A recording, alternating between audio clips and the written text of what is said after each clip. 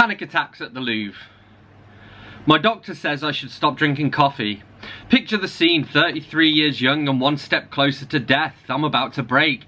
Use my rudimentary French to order magic bean juice, un café noir americano s'il vous plaît, and the guy with moustache understood me. I guess I drank it too fast. Paid up quickly and tried to walk it off. Made it to the Louvre beneath the blazing sun, my beating heart at 170 BPM. The queue to get in stretching 300 meters, and that's if they'd booked in advance. All alone in a foreign country, able to speak the lingo but not to stop shaking.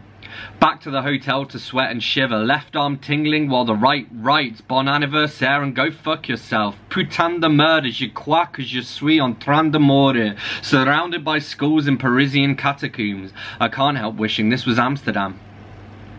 Selfies in the graveyard. They're taking selfies in the graveyard. They're taking selfies while I sit on the bench by Jean-Paul Sartre and Simone de Beauvoir.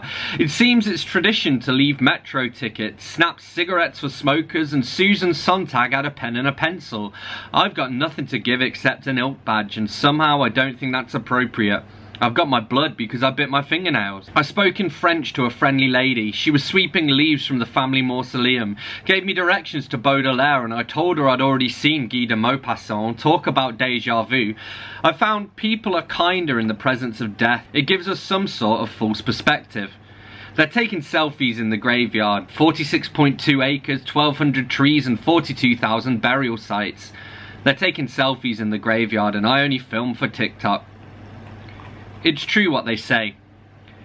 It's true what they say about the French. They'll break your heart and make you think the world is ending, and then a man will eat a monkey and the world will end. Or maybe that's just what happened to me.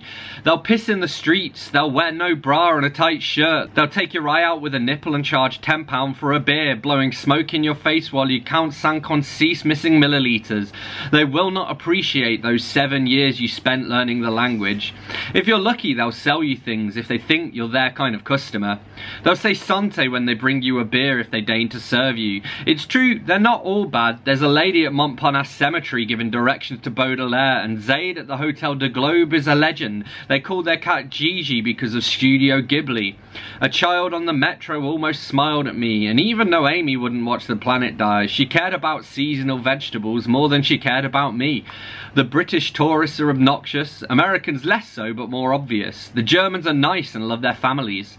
The Russians are embarrassed. They must know what we think of them. I don't mean to get political, but I can understand the rise of the right in French politics. I'm more conservative than I'd like to admit. My government is my only reflection, but at least I'm not a Russian man afraid to say je veux des billets.